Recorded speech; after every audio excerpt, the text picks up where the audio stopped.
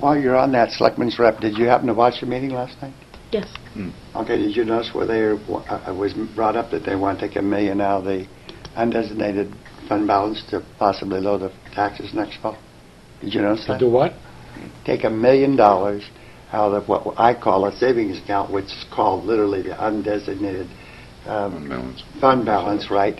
And apply that towards the, that was brought by the manager, and apply that towards the, the tax rate. Right. And my question is, why would you do it at this time of the year? First meeting, you're talking about blowing this savings account? I don't know. I don't know what the reason is. They didn't say why. Yeah. Can I speak on that? The way it works is that, first of all, the tax rate isn't set, as you all know, until... December. Exactly. No, not December. No, it's set... September. It's set...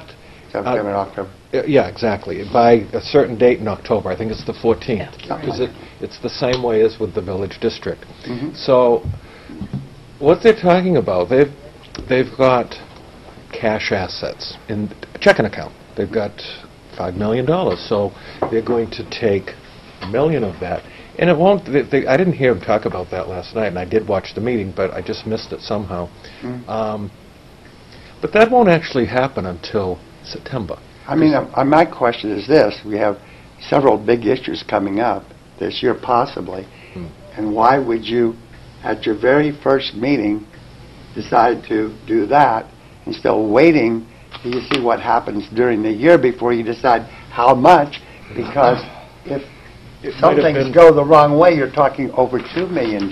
If some things go the wrong way, you may not know what I'm talking about there, but I don't want to talk about that on TV necessarily, but there's a lot of things that could happen between now and the time we set the tax rate. So therefore, doing it now is like saying, I think I'll take 50 cents out of the bank for my savings account because I think this may happen down the road. That's 6 or 8 months ago. I mean, ahead. What they were doing was, you had the money warrant articles were passed, they just added them up. Because that money is not in the budget, it has to be found. That's what the $1 million was for.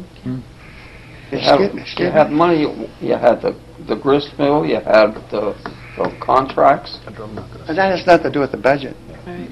It's outside the budget. I would say, No, gentlemen... they're not in the default either. Those are separate No, warrant I articles. understand, but All that's right. spending that the vote is passed. I'm sorry. I don't know if I'm With making all sense due respect, to you. I would think second-guessing them right Yeah, I now know. won't serve us any purpose I was just tonight. curious why they didn't. That's why I'm saying, for our Ask 'em. goals... for No, I'm asking. I think we're all in agreement that we don't know the answer. We don't know That's the answer. exactly right. That's why I was bringing up. We don't know the answer.